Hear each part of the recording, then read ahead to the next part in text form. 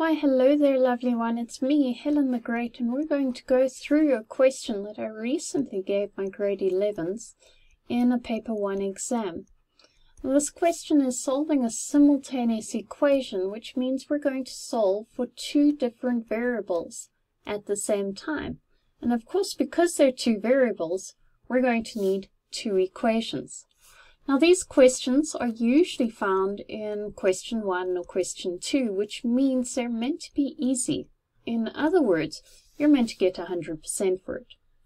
There are a variety of different ways to do this question, but personally, I prefer to isolate one of the variables and then substitute it into the other equation.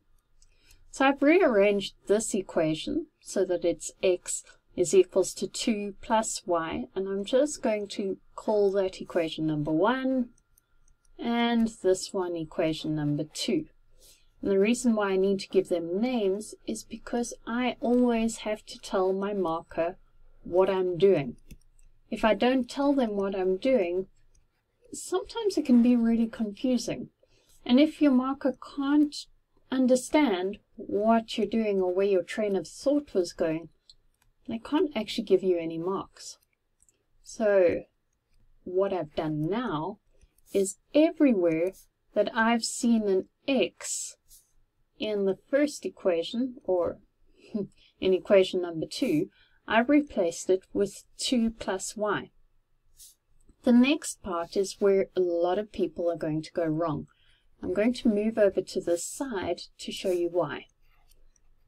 So many people, I see this all the time, think that 2 plus y squared is going to be 4 plus y squared. It drives me bananas because, of course, 2 plus y squared is the same as saying 2 plus y times by 2 plus y. And then, of course, you know you're squaring a binomial, so it's going to be 4 plus 2y plus 2y plus y squared, whoopsie, there we go, which gives us 4 plus 4y plus y squared. And I know it looks better if it's y squared plus 4y plus 4, but at the end of the day it actually doesn't matter. If you wanted to take a shortcut, you can. You can just square the first term to get the 4, square the last term to get the y squared, but now that middle term is actually, when we multiply those two terms together and then we multiply it by 2, we'll get that middle term. So it is possible to take a shortcut. However, shortcuts don't really promote understanding, which is why I recommend that you just multiply it out like you always have. And you don't have to remember any tricks. Okay, so we've actually just calculated what this is going to be. I'm just going to put it down. 4 plus 4y plus y squared minus y squared is equals to 24, and that is beautiful because y squared minus y squared gives us nothing. So far easier to solve for y, and I'm just going to do this nice and fast because I know you can follow. You are an intelligent individual and you can get it. Okay, so we've solved for y.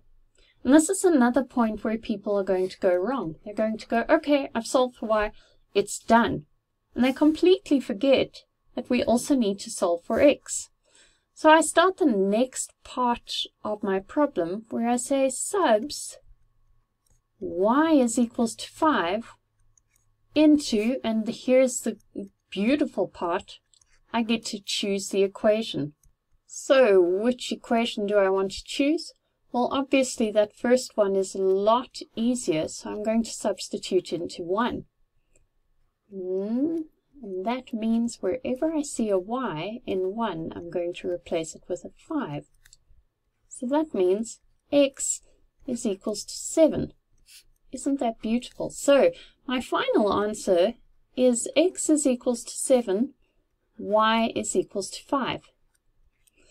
Now we need to talk about this a little bit more because the other place you'll see this is in some kind of graph question. Now, of course, this isn't a parabola intersecting with a straight line, but if we did have a parabola intersecting with a straight line, we would use simultaneous equations to solve for those 2 points. Then you would come up with an answer like this. You must remember at that point to write it as a coordinate. If you don't write it as a coordinate, you won't get those final marks.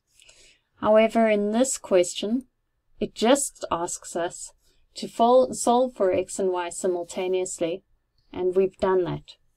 In terms of marks, this is a 5-mark question. You would get a mark for substituting in over there, for there, a method mark for over here, and getting that answer. Now, the other mark is really at the discretion of the marker. Personally, I prefer to give a method mark either for substituting 1 into 2 or substituting y is equals to 5 into 1. That method mark just tells us that you understand what you're doing. Well, that's it for now. Much love.